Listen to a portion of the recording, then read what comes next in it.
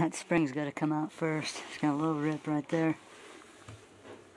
That's not a good sign. That burnt marks.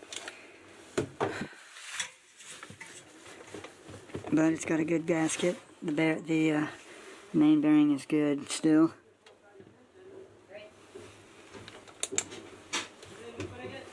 The spring's got to come off first.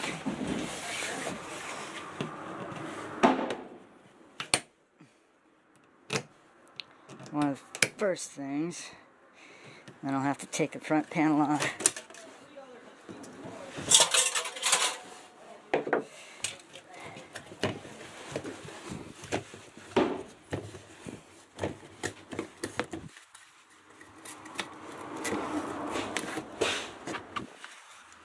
There's something there's got to come loose.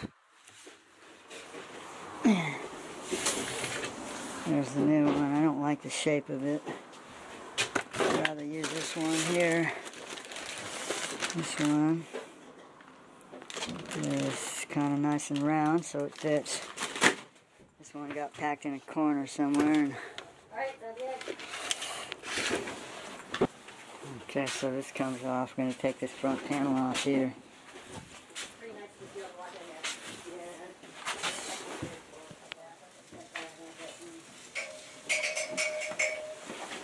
This loose.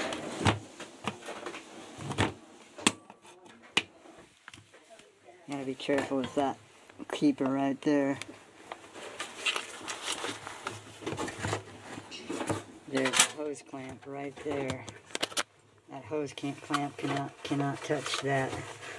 Cannot touch the rubber. It will poke a hole in it. Hose clamp right on the bottom for the drain, the weep hole.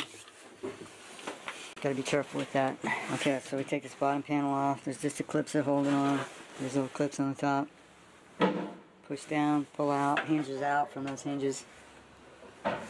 And it looks like somebody released whatever, put a soap bag in here. It got caught in here, never got washed out, and it ate this seal apart. Okay, so you see that's got to come off, up to come off. So you have to lift that up, off those little deals come off. Once you take the 4 screws off. It's got these little lips here. This little lip here. You lift it up and over. Okay. And these are the clips that I'm talking about. You got to be careful that they don't. They should be pointing outward and not inward, in particular this one on the top, because it will eventually poke a hole in the top of this boot. And once again, you can see where it was leaking. It's these little doodad things. They got dropped. One got dropped in here. It didn't get all the way. It just sat there and melted this thing. Basically, it melted a hole in it. This is actually minor. This is probably not causing the problem, but that's what they figured it was. So this clamp's got to come off here. This has got to come out, and then we can take that off. Okay, this boot thing, it actually fits in between there. It doesn't have much to grab onto, but it does grab on. It looks harder than it is. Just press it and wiggle it and it'll go on. And this thing here, you gotta make sure that these clamps do not touch the rubber, or they're not near the rubber, because when this thing goes back and forth, it can poke holes.